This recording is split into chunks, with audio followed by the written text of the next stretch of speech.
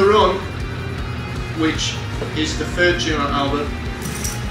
Third proper tune, fourth in track listing. Yeah, it's track 4, but it's the third proper tune. That's same again, not changed too much really, just tweaked a few things. I think same again. I think everyone liked this tune as well. From beginning, it's like it's a little bit Oasis in, probably one of the rockiest ones. In our village, there's a band who we watched numerous times. Like one of them bands. Each year when it gets to like New Year's Eve and stuff like that, we're pretty like traditional where we do certain things, like we get up Christmas morning and we go for a pint in working men's club and stuff like that.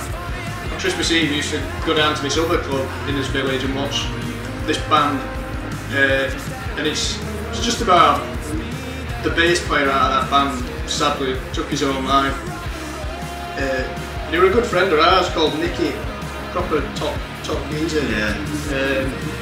So just wrote it, not directly about him, but I think looking back, it was probably, I think the lottery was aimed at that. One Christmas, we actually got up with, the band's called Here's Johnny, and me and Kieran got shouted up from crowd, and we played She sells Sanctuary. Yeah, by Colt, and that was a good memory, like playing with Nicky and that, so that just, yeah, good memories as well, like, but that's obviously what you wrote it, right? So we made a conscious effort to make sure it sounds like, when we're playing it live, and it sounds massive in studio, and I think that definitely comes through.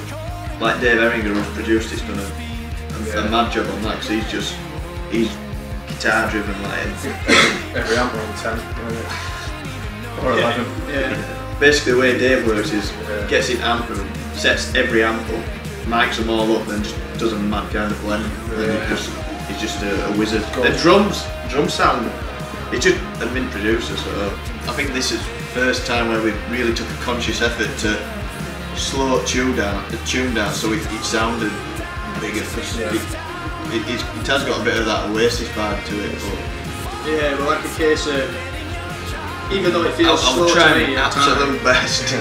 I'll play it. I was like naturally cautious, going up about 10 BPM or something. So to you, it was proper lagging to Brandon, but like in the bigger picture, once you get guitars on and everything, it sounds massive. It's probably one of my favourite tunes.